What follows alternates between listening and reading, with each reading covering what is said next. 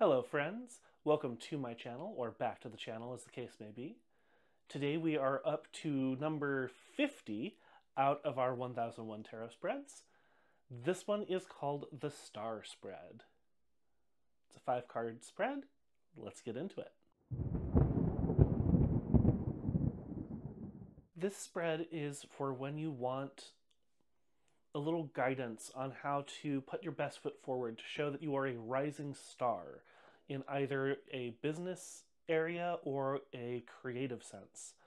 Whether this is because you are trying to pitch yourself for a raise, or pitch a new product, or a creative endeavor that you are trying to drum up support for.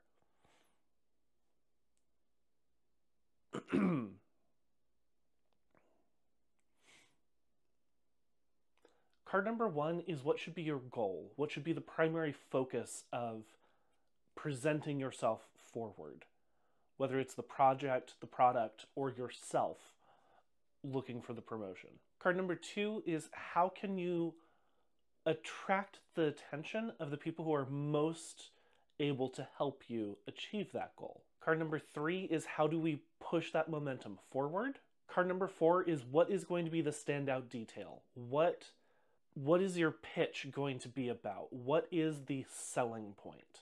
And card number 5 is what's the dark horse? What is the thing that could take you by surprise if you weren't aware of it?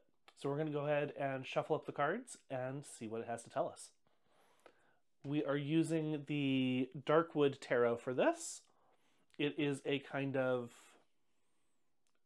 heavily feminine, gothic-inspired deck.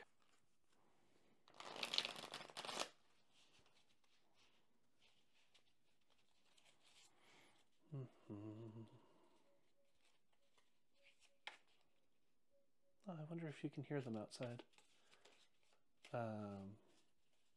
Got an owl that's making some noise outside at the moment.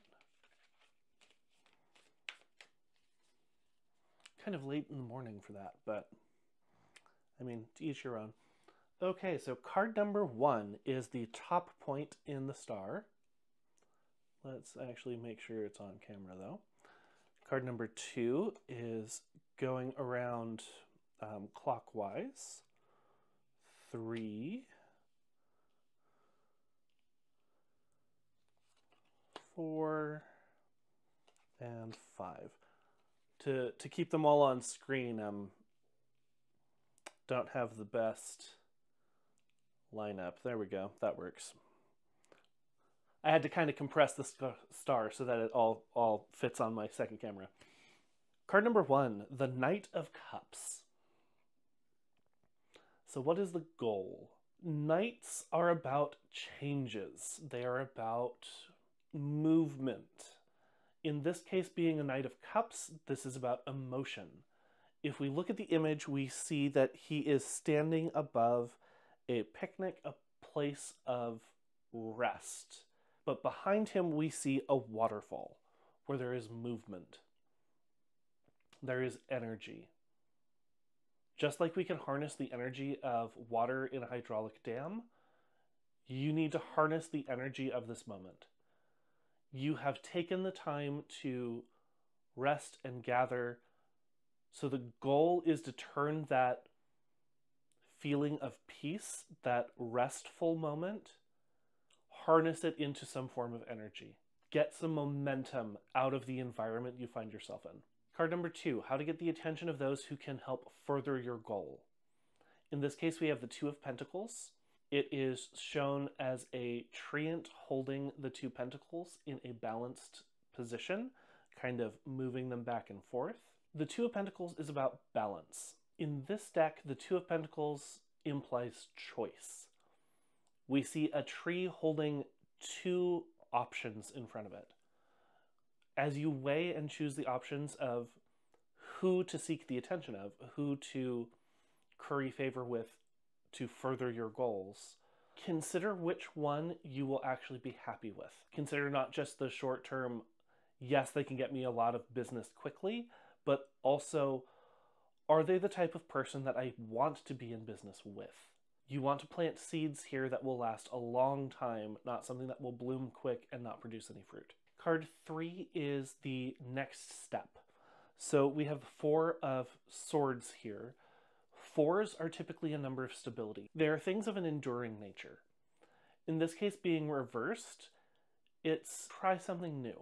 What you've been doing previously, whether it's been having success or not, there's other options here. Innovation is your friend. Don't listen to the old stories that keep telling yourself, oh, this is how it always has been. Try to find a new method or change the way you are looking at this situation. Be more confident in selling yourself or your product to those who can help you forward your goal of raising your star, of gaining the attention. Card number 4 is making the bid. What are you actually going to tell them? How are you going to go about making this change? Here we have the 6 of Swords. The imagery in this card is quite evocative. We see a woman with a child bundled at her feet in a boat filled with swords, with another woman crying on the shore, reaching after the boat, expressing anguish at the boat's leaving. Who's in the right, who's in the wrong here? We don't really know. We lack context. If you want to be successful, you have to add context to your pitch. Using this card as the example, the woman in the red dress might have just been rescuing her child. That's why she's armed to the teeth and is reclaiming her child from someone who kidnapped the child. Or the context might be, because you're looking at the color choices of the individuals, that the woman in the red dress is the aggressor.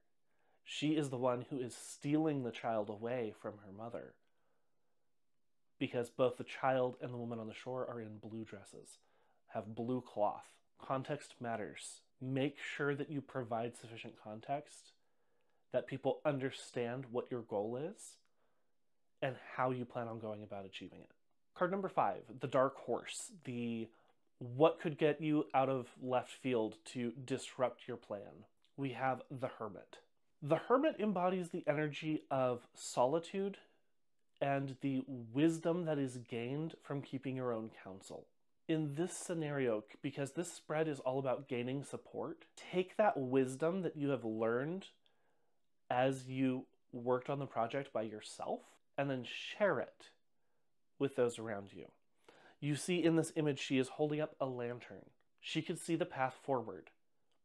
If you do not share what you learned on your own, how is anyone supposed to follow you? Share the light, share the plan, the goal. Be as transparent as you can, and you will gather the supporters to your project. You will find the people who are willing to promote you. This concludes the star spread, number 50 out of our 1001 spreads, and I hope you enjoyed it. If you have any additional commentary on any of these cards, any disagreements in how I may have interpreted them, let me know in the comments. If you enjoyed this, leave a like. If you really enjoyed it, go ahead and subscribe. That way you'll be notified of any new videos when they come out. And that being said, until next time, walk in the light, my friends. Bye.